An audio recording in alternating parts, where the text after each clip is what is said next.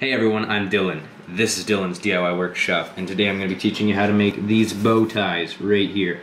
It's a fashionable way to hold wood together that's splitting on a line of split. Stay tuned to learn how to make one of these.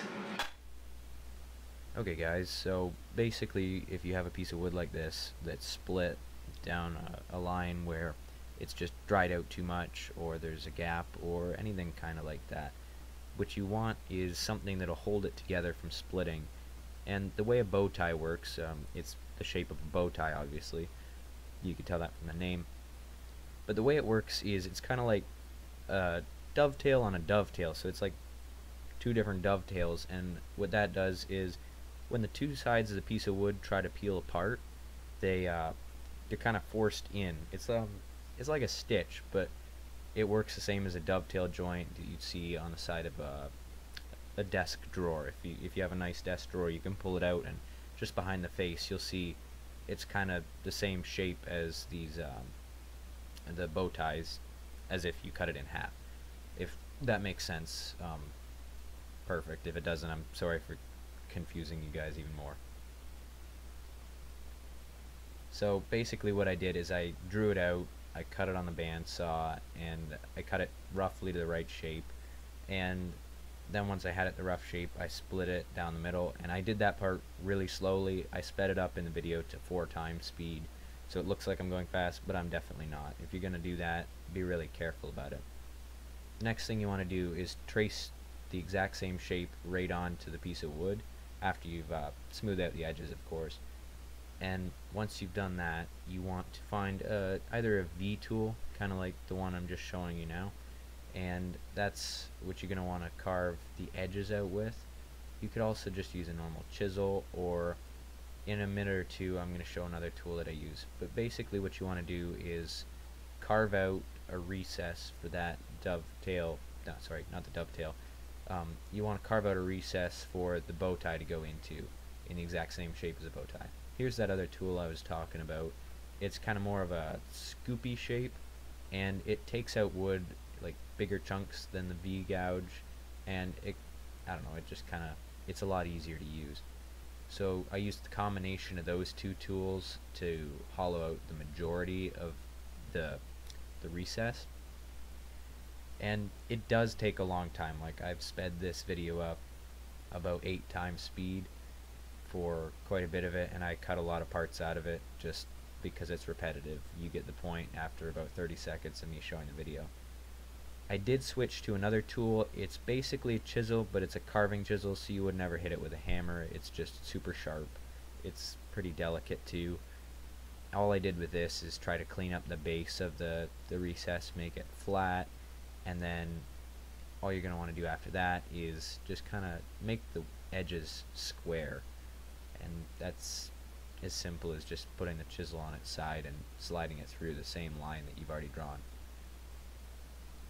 Now you have the bow tie, and to make it fit in the recess just snug, what you're going to want to do is taper the edges. Now I've shown you right here by drawing the pen marks. So the down facing side has 2 corners shaved off it, and you could do this with a knife or sandpaper. I just use sandpaper, and I sanded it down pretty good. Now you're going to want to glue this down.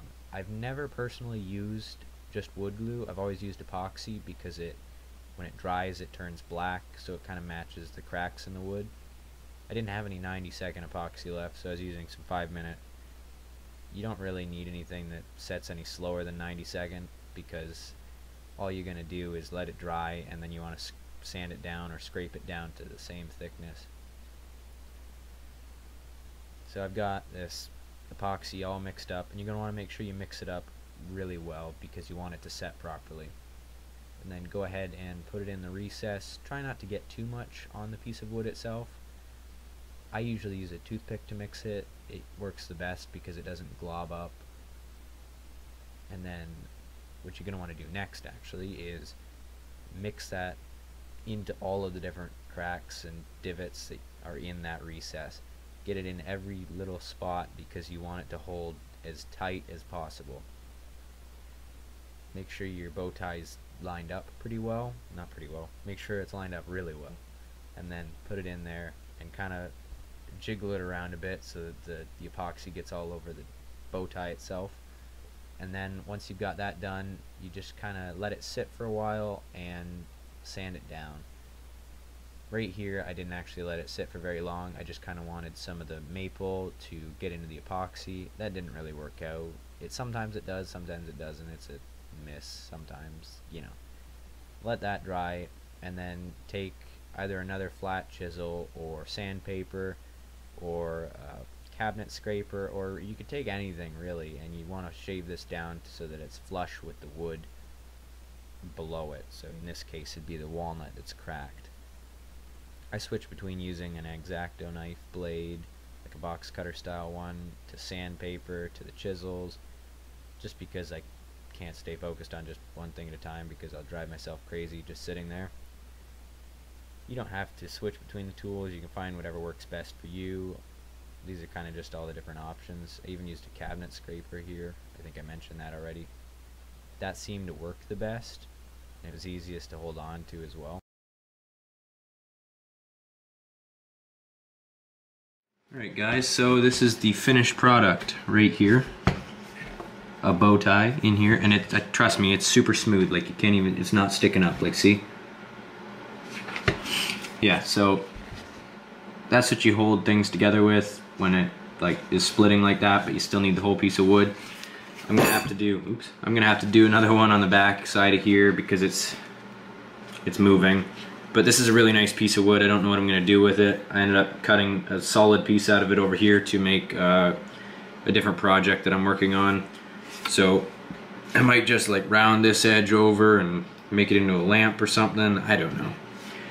Whatever comes out of this, I'm sure you guys will see it somewhere, either on my Instagram page or here. So thank you for watching this video.